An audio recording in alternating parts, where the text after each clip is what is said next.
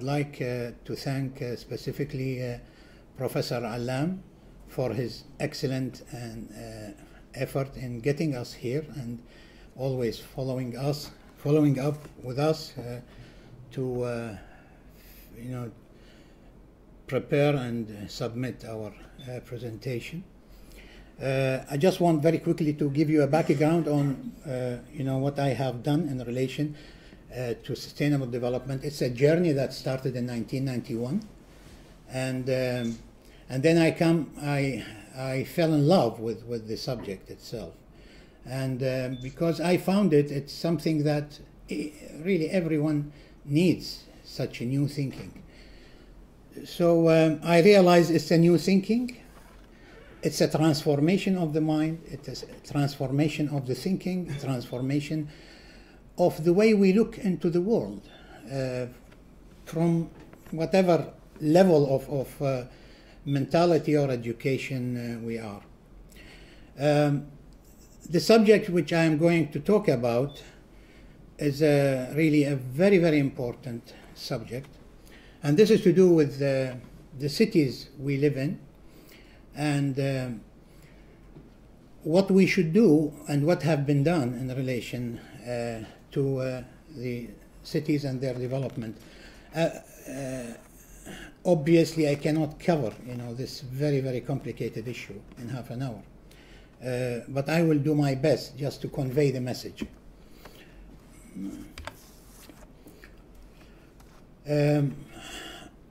I have about 46 years of professional experience, which taught me a lot.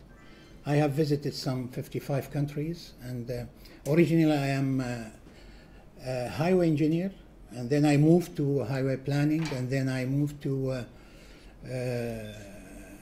city planning, and since 1991 I kept my updating my profession, and since 1991 I have been deeply involved in sustainable development. I have been to Istanbul for the Habitat 2 conference. I have been to Johannesburg in 2002. Recently I have been to the 24th session of the Governing Council of the UN Habitat. I have participated in some 120 conferences, seminars and workshops in this respect. Very quickly I will present a background and just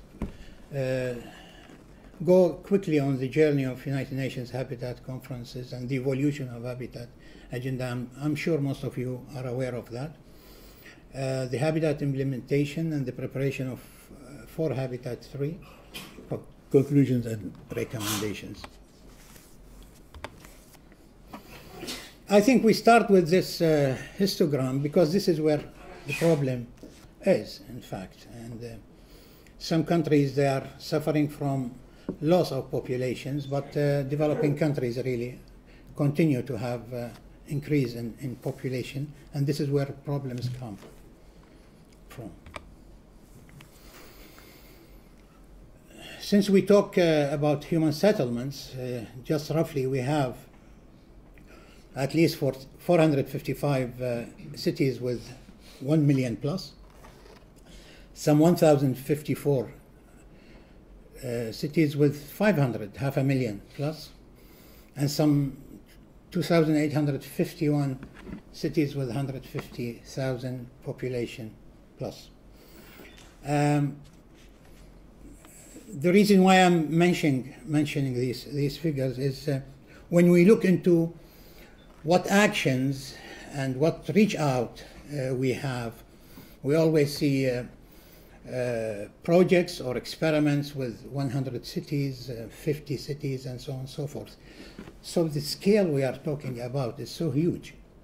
Again, we have to look always into the balance between the effort, if it is commensurate with the challenge. I have to state that it's worrying to note that the concentration of poverty, homelessness, and slums is increasingly associated with the growth of the world's urban population. And this, most of you realize that wherever you go, it's the situation. Even in developed countries. I live in the USA, I live in New Jersey, and I remember seeing scenes in New York City back in the 1990s. Really, it's something very alarming. As far as Habitat 2 conference, which was called and still being called the City Summit, produced the Habitat Agenda, which has 241 paragraphs. It is the global strategy for sustainable urban and city development, and the Istanbul Declaration on Human Settlements, which has 15 articles. It's all contained in this publication. If I may ask, how many of you, I am sure most of you have read Habitat Agenda? Okay, thank you. This is the sort of structure of the Istanbul Declaration on Human Settlements. We have issues related to sustainable human settlements. We have issues to do with, that's half of the document deals with shelter. We have issues to do with good urban governance, enablement and participation. We have issues to do with gender equality, assessing progress, international cooperation, financing shelter and human settlements. And this is only the 15 articles. This is a very thorough and elaborate sort of document telling us what are the problems and what are the actions needed in general. So every city could tailor-made, the action in relation to their local conditions and assisted by what is in this global plan. As far as the global plan itself, as I said, 241 articles, it is so detailed that it is very helpful to any country, developing and developed. But the question, this is the whole issue of the core issue of what I am talking about. We would like to know how many cities throughout the world who are aware of Habitat Agenda. The answer is unknown. You spend time to try to find how many cities. So this is something which I would like you to have it in the background. Habitat 2 conference produced the Habitat Agenda, the global strategy. As I said, I'm sorry, that's okay. In the Istanbul Declaration, we means the heads of the countries saying that and the official delegations of countries assembled at the United Nations Conference on Human Settlements in Istanbul commit ourselves to objectives, principles, and recommendations contained in the Habitat Agenda and pledge our mutual support for its implementation. And this is something really a very, very important sort of pledge. Habitat Agenda was quite comprehensive, but difficult to read. This is an assessment of a meeting by the ESCAP, the Economic Commission for Southeast Asia of the United Nations. The agenda is a document drafted and approved by governments and is not yet a people's agenda. That's what they said, which I disagree to an extent. Many urban actors, such as local governments, civil society organizations, and local communities, which according to the agenda should play a key role in its implementation, are not yet aware of it. And that's really the whole issue. Are not yet aware of it. And this is really something which continues to be the case while even I talk, unfortunately. Habitat 2 concluded that the achievements of sustainable human settlements and the provision of adequate shelter and basic services for all require partnerships. And that was one of the key issues. And it has not been fulfilled yet, as expected. Require partnerships among countries and among all actors within countries, including public, private, voluntary, and community-based organizations, the cooperative sector, non-governmental organizations, and individuals.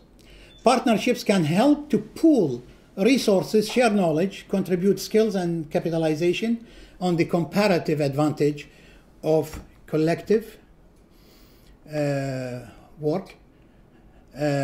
So in here, I moved to the journey of the Habitat conferences. It started back in 1972 and went through Vancouver. That was the first conference on human settlements in 1976. And the second conference was in between the two conferences. There were a lot of UN General Assemblies, resolution, and so on and so forth. The journey ended, is not ended, but the last action was the formation of an international committee formed by the Secretary General of the United Nations, headed by John Claus, the Executive Director of UN Habitat, and it had its first meeting, and the second meeting is going to be this September. So in a couple of days, I think in the second week of, to decide on which city will host Habitat 3 conference in 2016. The journey of implementation of the World Summit on Sustainable Development, the Sustainable Development of Africa. That was really a very, very important and historical sort of document as well. Support African countries in their effort to implement the Habitat Agenda and the Istanbul Declaration through initiatives to strengthen national and local institutional capacities in the area of sustainable urbanization and human settlements, provide support for adequate shelter and basic services, and the development of efficient and effective governance systems in cities and other human settlements. So we can see even in 2002, Habitat Agenda was alive at the international level. Unfortunately, it did not reach the cities. The reason why it did not reach the cities, there is a very, very visible sort of relation. It's the political relation within countries as well as the relation between the country and UN Habitat. So most of the countries who participate in the UN Habitat conferences come from the Ministry of Housing. So when those guys, they come back from the conferences, they do not disseminate, what they have gained. So you see there is like a gap. And I realized this when I organized a conference for Islamic cities to see the implementation of Habitat Agenda in Islamic cities, which was held in Tunisia in year 2000. And I met some ministers trying to promote for the conference. And 4 years after Istanbul, I was told that we have not even, after 4 years, we have not received the Habitat Agenda, as a ministry, because it deals with cities. It's the Ministry of Municipalities in one of the countries. I don't want to mention the country. And that was the case with others. So when we invited 146 cities into Tunisia, and we sent them in advance a questionnaire to know who is aware of Habitat Agenda. Out of these 146 capitals, none was aware of Habitat Agenda. So this is really something worthy of consideration. Now we have the future we want, that the outcome of Rio, which we will come to it very soon. But again, why I'm showing this here as part of the journey, because it does mention habitat agenda. So habitat agenda still, until now, not in 2016, because it seems that there is an intention to come up with a new urban agenda. And this is something which really of concern. Just recently, the 24th session of the Governing Council of the United Nations on Human Settlement Program, there is a draft resolution on inputs for and support to the preparatory process of the United Nations Conference on Housing and Sustainable Urban Development, preparing for Habitat 3. And it says, while significant progress has been made in implementing the Istanbul Declaration on Human Settlements and the twin goals of the Habitat Agenda, the challenges remain, such as, among others, the continuing increase of slum dwellers in the world, the negative impact of environmental degradation, including climate change, desertification, and loss of biodiversity on human settlements, and the need to reduce disaster risk and build resilience to disasters in urban settlements. So the problems are still there, but the problem is we don't know the scale, the magnitude of what we are facing. And that's really a big problem. I would request you kindly to consider this from the humanitarian point of view. Where are we going? Recognizing also the need for a review and assessment at the national, regional, and international levels of the progress made towards the attainment of the goals of Habitat Agenda goals, principles and commitments, and the global plan of action, that's the Habitat Agenda, and of other international goals relevant to human settlements as a basis for the formulation of a new urban agenda. And this is really where I am very much concerned, because I don't think we have achieved much yet in relation to this document. The Habitat implementation, there were relevant solutions of the General Assembly on the implementation of the outcome of the United Nations Conference on Human Settlements. Literature is full with these resolutions. When we look into the commitments, as I said, pledging mutual support for the implementation, and there are relevant decisions and resolutions of the Economic and Social Council. Significant progress has been made in implementing the Istanbul Declaration, but this significant progress is very limited, unfortunately. Again, the UN Habitat, mandated by the General Assembly, they established what they call the urban observatories. So a number of countries, not all developing countries, have already established urban observatories. Some countries like Saudi Arabia, they have almost an urban observatory in every main city. Unfortunately, in UAE, we don't have one yet. Many others, other countries, cities, they don't have one yet. The implementation of Habitat Agenda, again, I can state with confidence that there were efforts, but the efforts were limited.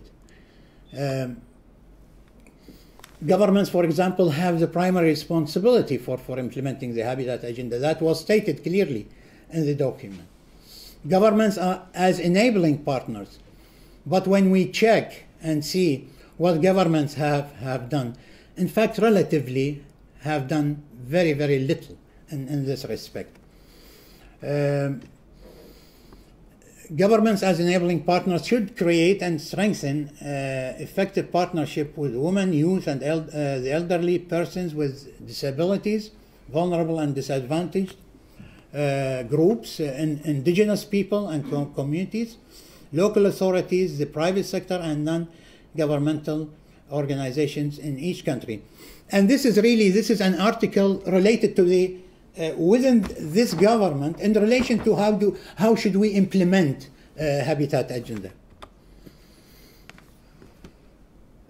One comment of the European Union back in 2001, it says the Habitat Agenda cannot be fully implemented without an inclusive cooperation between all habitat partners. So at the level of European Union, you can see there was a problem.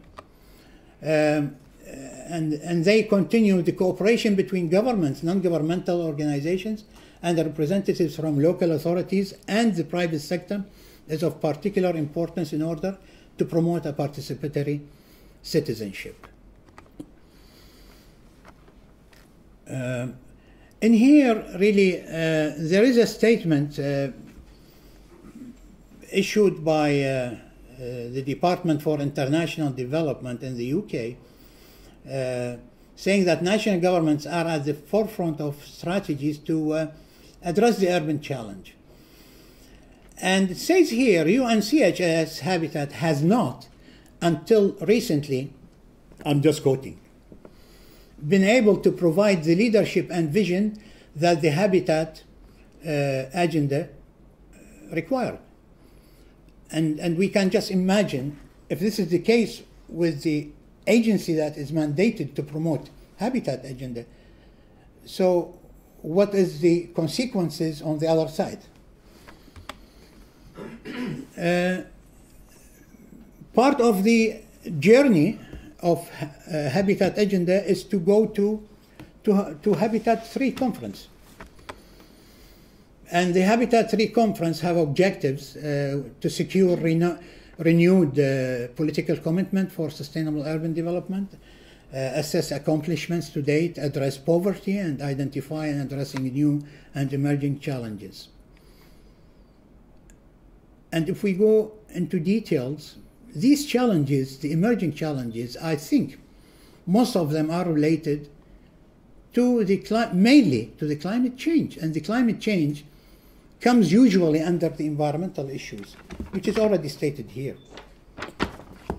So I see no reason why we should invent or prepare a new urban agenda because of emerging things that are already implicitly available here. Also, the Habitat 3 conference is expected to result in a concise, focused, forward-looking, and action-oriented outcome document, new urban agenda. I myself, I couldn't see anything which is, not clear in this document, which I have been living with for the last, God knows, since 1996. A new urban agenda is supposed to reinvigorate the global commitment to and support for housing and sustainable urban development. There is a manifesto for cities, you could look at it, and this is really orchestrated and taken by something called the Global Campaign for Urban Agenda, which they are preparing for the last 18 to 20 months for Habitat 3. We call for strong partnership, Habitat Agenda partners, to craft and implement a global urban agenda. By the way, I participated in one of their meetings just recently in April in Nairobi. And I just wanted to see, because I saw Habitat Agenda partners, so I said, wonderful. So now we are talking about Habitat Agenda. So when I was there, Habitat Agenda was not on the agenda of the meeting. And when I asked, I said, no, we are talking something else. So this is really very, very interesting. I had to leave because, I came particularly to see what is being done and what is the situation, the position in relation to Habitat Agenda. I have to jump now, if you don't mind. Okay. The conclusion, I think Habitat Agenda is an outcome of the world's community to achieve sustainable development for the human settlements across the globe. It is 13 years old now. The whole world was so enthusiastic about Habitat Agenda that enthusiasm, unfortunately, has faded away. Habitat Agenda is a well-drafted document being the global plan for sustainable urban development, and it sets the conditions for its implementation success in a clear and elaborative way. Global, regional, national, and local efforts exerted during the last 17 years were and are not commensurate with the initial enthusiasm. As of now, knowledge about the number of cities and towns aware of Habitat Agenda is unknown and or not available for the public or researchers. A decent number of cities and towns all over the world are not aware of Habitat Agenda. Lack of effective reach out to and communications with the Habitat Agenda real beneficiaries, as well as the lack of financial support were and are among the main causes for the limited Habitat Agenda implementation success. Urban observations, in addition to other efforts, were established jointly by UN Habitat and governments in a number of cities throughout the world to monitor implementation of Habitat Agenda. These efforts are not adequate. There is enough evidence showing that the implementation of Habitat Agenda of 1996 is inadequate, limited, and not fully in line with the requirements set for its success. In 2016, the world will witness the holding of the UN Habitat 3 conference that is expected to produce a new global urban agenda. As far as the mishaps, in order to avoid the mishaps that have encountered the implementation of Habitat Agenda, it is rather crucial that the world's communities dedicated to Habitat Agenda take action that would contribute to a sound outcome of the Habitat 3 conference. As far as recommendations, within the remaining periods of Habitat 3 conference in 2016, efforts by all those stakeholders seriously concerned about Habitat Agenda have to be undertaken to spread and build knowledge about Habitat Agenda for those cities that are still unaware of it throughout the world. A global assessment of the Habitat Agenda implementation, including partnerships established since 1996, because we don't have that information yet. Reach out programs, means of implementation used, and the number of cities throughout the world aware of Habitat Agenda has to be undertaken by neutral scientific establishments. The assessment results should feed in the ongoing global urban campaign. Habitat Agenda stakeholders have to intensify their presence and make their voice heard at the World Urban Forum 7 to be held in Medellin, Colombia next year, 2014. Utilizing the remaining time until Habitat 3 conference, there is an urgent need to promote effective partnerships, communications, and reach out programs for the implementation of Habitat Agenda, even at pilot levels. Thank you.